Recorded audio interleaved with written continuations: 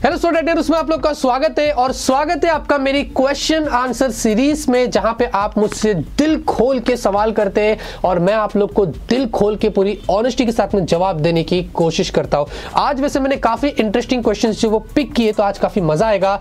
आप मुझसे इस वीडियो के नीचे कमेंट सेक्शन में दिल खोल के जो चाहे वो सवाल कर सकते हैं। नेक्स्ट सेशन में मैं जवाब देने की कोशिश करूंगा। जिन जिन लोगों के सवाल नहीं आए, मैं अभी से एडवांस में माफी मांगता हूं, क्योंकि यार बहुत सारे सवाल होते हैं, लेकिन हाँ, रिपीटेटिव और यूनिक सवाल मैंने यहाँ पे पिक किया हूं। तो सबसे पहले जो सवाल आ रहा है वो है भार्गव आचार का, और वो यहाँ पे मुझे पूछते हैं कि बेस्ट फोन बताइए 5000 के, 10000 के, 15000 के, 30000 के नीचे। उनके जो मेन पॉइंट है वो रैम मैनेजमेंट है, प्रोसेसर है और बैटरी है। सब तो कवर हो गया, बचा क्या है। एनीवेज यहाँ पे देखिए 5000 के आसपास तो मैं आपको सिर्फ 6000 वाला Redmi 6A ही बोलूंगा, वो बेस्ट है मेरे हिसाब से। Helio A22 है। 10000 की रेंज में Asus का Zenfone Max M2 है, अच्छा फोन है, और Realme 2 भी है। 500 रुपए ज्यादा डाल दो, 10,500 में आपको Nokia 5.1 Plus मिलता है, वो भी बेस्ट है। 15,000 के नीचे तो काफी लंबी लाइन है। Asus Max Pro M2 है, Realme 2 Pro है, Realme U1 है, Honor 8X है, Honor 10 Lite है। 30,000 की रेंज के नीचे तो फिर बहुत सारे, Xiaomi का Poco F1 है, Samsung का Galaxy A7 ट्रिपल कैमरा वाला है, Vivo का है, Oppo का है, Asus का Zenfone 5G है, और अभी देखते हैं कि Honor का V20 क्या प्राइस में आता है। तो भाई ये सब मेरे फोन्स मैंने आप लोग को बता दिए, आप अपने हिसाब से जाके देख सकते हैं। यहाँ पे रोहित 45 पूछते हैं कि इतना स्लो क्यों सब्सक्राइबर बढ़ रहे हैं। काफी मुश्किल लगा होगा उनको टाइप करने में। एनीवेज देखिए यार, ये मुझे भी नहीं पता कि मेरे सब्सक्राइबर्स इतने स्लो क्यों बढ़ रहे हैं। हाँ, slow and study wins the race, है ना, ये कहावत है, तो फिर वैसे ही हम कर रहे हैं। और उसके नीचे मयूर रावत ने बोल दिया वायरल करो वीडियोस को, जल्दी होगा। तो हाँ, ये अच्छा आइडिया उन्होंने दिया है। यहाँ पे देवांश बोलते हैं कि how to get a gaming PC for free, please pick कर लेना। गेमिंग पीसी पिक करूँ या आपका क्वेश्चन पिक करूँ फ्री? उसका जवाब नीचे मिल गया। 9 ईयर बोर्ड ने क्या दिया है, भाई तेरे जीने का कोई फायदा है। छोड़ो, जवाब का जवाब आपको शायद मिल गया।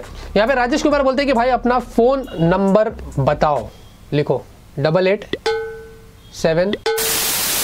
अरे पता नहीं हो गया, लिखा ना, ठीक है चलो। यहाँ पे हितेश एडिटिंग बोलते हैं कि भाई आपका गर्लफ्रेंड का नाम क्या? हाय, लंबा सा हाय मारा उन्होंने एकदम यूट्यूब।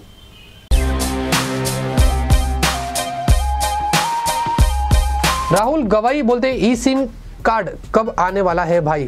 ई सिम कार्ड तो शायद से आईफोन के डिवाइसेस में आपको मिल रहा है ना। जो फिलहाल के लिए ई सिम की जो सर्विस है वो जियो और एयरटेल की तरफ से मिल रही है, और गूगल के भी पिक्सल के डिवाइसेस में है शायद से, पिक्सल 3 XL 3 में समथिंग है। अब बाकी के फोन में कभी आएगा मुझे नहीं पता, लेकिन यार ये सर्विस मुझे सही लगती है। ई सिम वाली लफड़ाई नहीं साला यार, फोन निकालो सिम डालो, तो एक ही बार में हो गया काम, क्योंकि इंटीग्रेटेड होता है ना, इसलिए। गीत MP3 ऑफिशियल बोलते हैं कि भाई एंड्रॉइड Q to Z तक आएगा या फुशिया इसको रिप्लेस कर देगा? ये आपने बहुत ही अच्छा सवाल किया है। मुद्दे की बात करिए, एंड्रॉइड Q तो आएगा, क्योंकि उसकी तो बातें भी से हो ही रही है। गूगल अपने नेक्स्ट IO के न शायद लेके आएगा, लेकिन हाँ Z तक आएगा हमें ये नहीं पता यार। बीच में फुशिया ने छलांग लगा दिया तो शायद से फिर वो रिप्लेस हो जाएगा, लेकिन हाँ गूगल फुशिया पे बहुत जोरों में काम कर रहा है, तो एंड्रॉइड को रिप्लेस करने की प्लानिंग तो हो ही रही थी। इसके बारे में ये जो राज है ये गूगल के साथ ही चला गया है। यहाँ पे एस नॉन स्टॉप बोलते हैं कि प्लीज एक सीरीज लाओ जिसमें स्मार्टफोन्स के अलावा और भी बहुत सारे टेक न्यूज हो। यार देखिए यार, आपने बहुत ही सही सवाल किया। मैं खुद भी बोर हो जाता हूँ, हर टेक न्यूज़ में ज्यादातर स्मार्टफोन्स की न्यूज़ होती है। मैं कोशिश करता हूँ, वैसे अगर आपने मेरी टेक न्यूज़ देखा होगा, मैं बहुत सारी ऐसी चीजें बताता हूँ जो शायद से आपको बहुत ही अलग देखने को सुनने को मिलती होगी। लेकिन क्या ना, इतने सारे स्मार्टफोन्स लॉन्च हो रहे हैं और स्मार्टफोन का बिजनेस इतना हो रहा है, लोग स्मार्टफोन ही ज्यादा प्रीफर करते हैं, तो स्मार्टफोन की न्यूज़ आती है तो मैं आप लोगों को दे देता हूँ। लेकिन मैं कोशिश करूंगा टेक न्यूज़ में दूसरी चीजों को ऐड करने की, जो आपने मुझे बहुत ही अच्छा आइडिया दिया है। यहाँ पे प्रकाश कुशवाहा बोलते हैं कि भाई बेस्ट फुल HD टीवी बताओ, 4K वाला नहीं, फुल HD 30,000 के नीचे, मार्क Q या बाय फ्लिपकार्ट, और पता नहीं या कोई और उन्होंने ऐसा बोला है। देखिए अभी तो रिसेंटली 23,000 रुपए में Xiaomi का 4K फुल HD टीवी आया है, Mi TV 4A Pro something, वो मेरे हिसाब से बेस्ट है, आप वो जाके परचेस कर सकते हैं। यहाँ पे इन्फिनिट एरिना बोल रहे हैं कि भाई PUBG सच में बैन हो रहा है। एनीवेज हो भी रहा है तो भी हम खेलेंगे। मतलब ये इन्होंने सवाल भी पूछा और ऊपर से मुझे धमकी भी दी, या पता नहीं क्या किया। तो मतलब PUBG बैन हो रहा है, तो देखिए भाई ये अगर होगा भी तो, जैसे कि आपने सवाल का खुद ही जवाब दे दिया है कि होगा भी तो लोग जुगाड़ करके तो खेल ही लेंगे। जहां तक मुझे ऐसा लगता है यार, कुछ टाइम तक इसको बैन कर देना चाहिए। अब मैं जानता हूँ PUBG लेवल बोलते हैं कि तू कौन होता है बोलने वाला, कितना पैसा मिला तेरे को फोर्टनाइट से। एनीवेज छोड़ो। यहाँ पे राकू इचिजो बोलते हैं कि आपने कौन सी डिग्री कंप्लीट की है और आपके सबसे पहला इनकम कहाँ से आया था? लव यू रुहेश भाई, लव यू टू भाई। मैंने डिग्री मतलब मेरा अभी MA किया हूँ, तो क्वालिफिकेशन वैसे मैंने बीच में छोड़ दिया था, इंटरेस्ट नहीं आ रहा था पढ़ाई में, लेकिन मुझे बाद में रियलाइज़ हुआ कि कितनी इंपॉर्टेंट चीज़ होती है। बाद में फिर मैंने इस एज में कंप्लीट किया हूँ, MA किया हूँ। सबसे पहला इनकम कहाँ से आता है यार? अगर आप यूट्यूब की बात कर रहे हैं तो फिर मेरे को 2016 में मिली थी $100 जो आता है ना सबसे पहला जो मार्क कंप्लीट होता है। उसके पहले तो मैं एक शॉप में काम करता था मेरे लोकल मार्केट में, वहीं पे मुझे मेरी सैलरी मिली थी 3-4 हज़ार रुपये समथिंग था। यहाँ पे संजय यादव बोलते आपको इंडिया अच्छा लगता है या फिर पाकिस्तान, अगर दोनों को किसी चीज़ के लिए लाइक करना हो तो आप इंडिया या Pakistan, please pick my question. देखिए अभी अक्सर क्या होता है कि मैं मुस्लिम हूँ, आपको पता है, और लोग हमसे ना अक्सर ऐसे सवाल करते हैं और हमें पूछते हैं कि आपको इंडिया अच्छा लगता है कि पाकिस्तान अच्छा लगता है। आप वंदे मातरम बोल सकते हो, नहीं बोल सकते हो, भारत माता की जय बोल सकते हो कि नहीं बोल सकते हो। और ये पेट्रियोटिज्म जो होती है ना, ये टेस्ट करने की ऐसे लोग जो वो कोशिश करते हैं क्योंकि मैं मुस्लिम हूँ। देखिए सबसे पहली बात तो ये कि मैं इंडियन हूँ, we are Indian by choice. दूसरी बात, और पाकिस्तान से हमारा कोई मतलब नहीं है, पाकिस्तान में हमारा कोई है नहीं, और पाकिस्तान हमें कोई खाना नहीं खिलाता है। देश में हम हैं, हम थे, हम रहेंगे, यहीं पे मरेंगे, हमारे बाप दादा भी यहीं थे। हमने डिसाइड किया हमें इंडिया में रहना है तो हम इंडिया में रहते हैं। तो वी मुस्लिम्स, हम लोग एक यूनिटी की तरह इंडिया में रहते हैं, जैसे कि हिंदू है, जैसे कि मुस्लिम है, सब इंडियन है।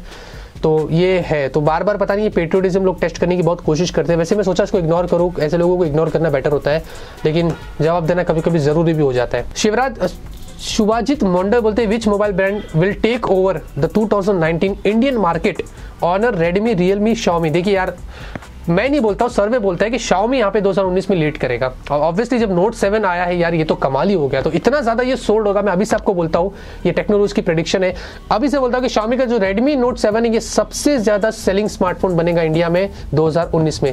उसके बाद रियलमी होगा, उसके बाद ऑनर वगैरह हो सकता है, एसूस का भी पता नहीं मैक्स M3 आ जाएगा, लेकिन जहां तक मैंने आपको बताया शायद से यही हो सकता है। बाबा साहेब जादव बोलते हैं नोकिया 9 इंडिया में कब आएगा और किस प्राइस में आएगा। नोकिया 9 इंडिया में फरवरी की महीने में आएगा, जैसे कि मैंने आप लोगों को भी टेक्निक्स में बताया था कल की, तो फरवरी के महीने में शायद से देखने को मिल सकता है। लेकिन यार प्रोसेसर 855 होगा तो ही मजा आएगी, 5 कैमरे के साथ में 845 होगा तो फिर मेरे हिसाब से मतलब नहीं होगा।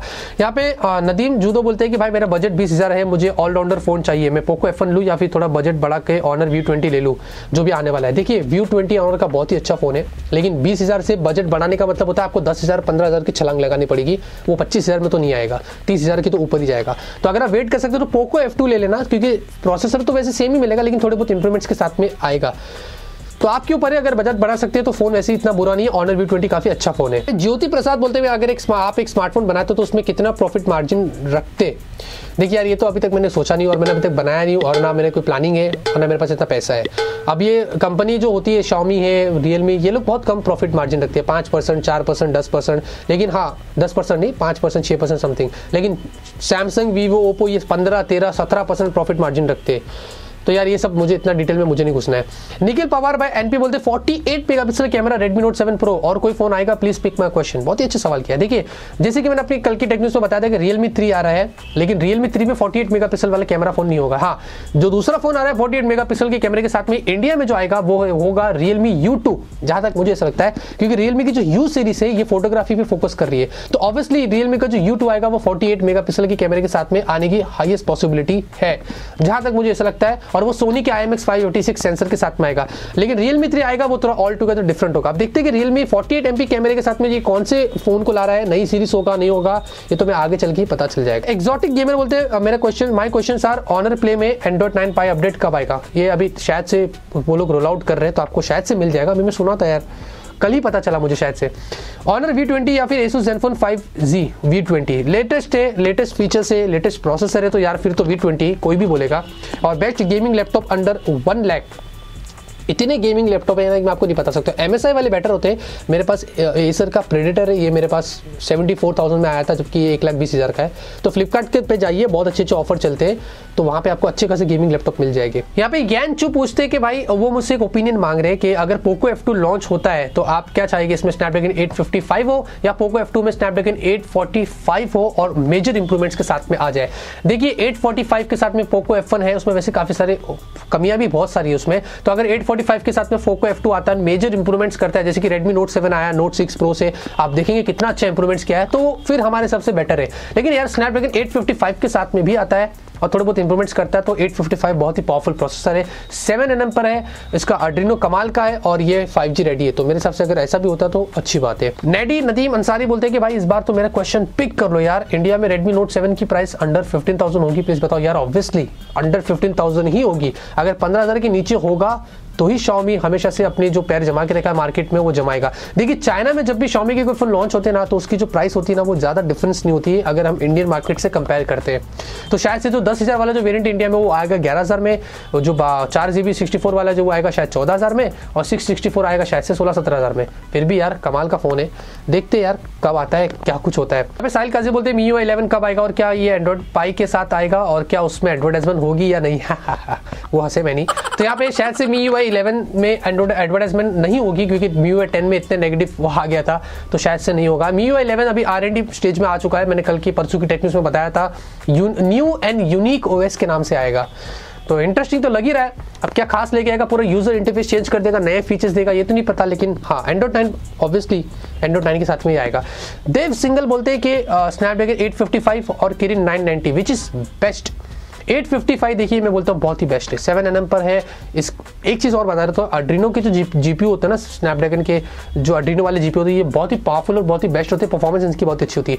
किरिन 990 जो है ना, ये खास इंप्रूवमेंट्स नहीं लाएगा, शायद से 980 का सक्सेसर आएगा, ये भी 7nm पर होगा, लेकिन इसमें खाली 5G का सपोर्ट मिलेगा बस, जहां तक मुझे ऐसा लगता है। तो दोनों में से मेरे हिसाब से 855 थोड़ा सा बेटर है। इतना ही दोस्तों इस वीडियो के अंदर। आज भी मैंने आप लोगों के सवालों के जवाब दिया हूँ और उम्मीद करता हूँ आपके सवाल इसमें कवर हो गए। नेक्स्ट सेशन के लिए आप मुझसे इस वीडियो के नीचे जो चाहे वो कमेंट कर सकते हैं, मैं आप लोगों के सवालों के जवाब दिल खोल के देने की कोशिश करूंगा। वीडियो पसंद आएगी तो लाइक कर देना, मैं ऐसे आप लोगों के लिए वीडियोस लाता रहूंगा और ऐसे अपडेट करता रहूंगा। मिलते हैं आपसे अगले वीडियो में एक नए वीडियो के साथ। Till then great day and always keep smiling.